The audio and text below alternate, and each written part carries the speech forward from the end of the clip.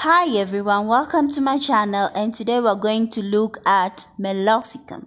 Now under Meloxicam, we're going to tackle uses, dosage, interactions, side effects, and so on.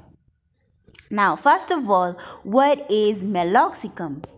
Now Meloxicam is a non-steroidal anti-inflammatory drug which can be abbreviated as NSAID of the oxycam family with anti-inflammatory, analgesic, and antipyretic properties. This means it can be used as an anti-inflammatory, can be used for pain, it can also bring down fever.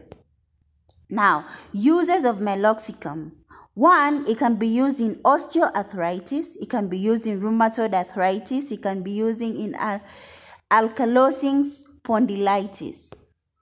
Now the strength, Meloxicam is usually available in 7.5 mg and 15 mg, whether it's a tablet or whether it's a suppository. That's how it exists in strength. So the dosage, in osteoarthritis, the dosage is usually 7.5 milligram per day. In rheumatoid arthritis, it's usually 15 mg per day. And in ankylosing spondylitis, it's usually 15 milligram per day.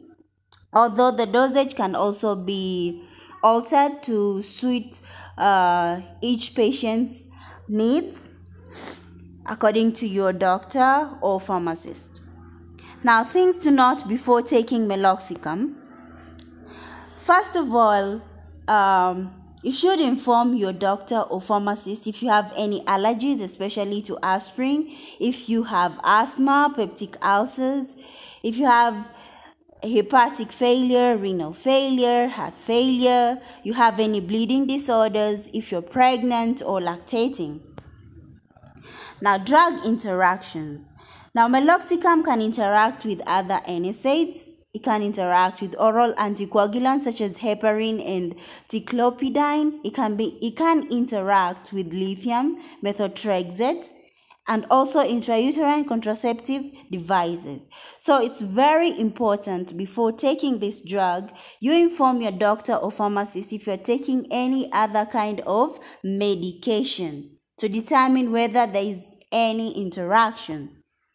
Now, some of the side effects, the common side effects of Meloxicam include nausea, vomiting, abdominal pain, dyspepsia, constipation, headache, diarrhea. Also, it can cause gastrointestinal bleeding, though not so common. It can also cause skin rash. It can cause edema of the lower limbs. It can cause onset of asthma attack to individuals who are allergic to aspirin, can cause vertigo. It can also cause drowsiness. Now that's it for this video. Thank you so much for watching and stay tuned for more.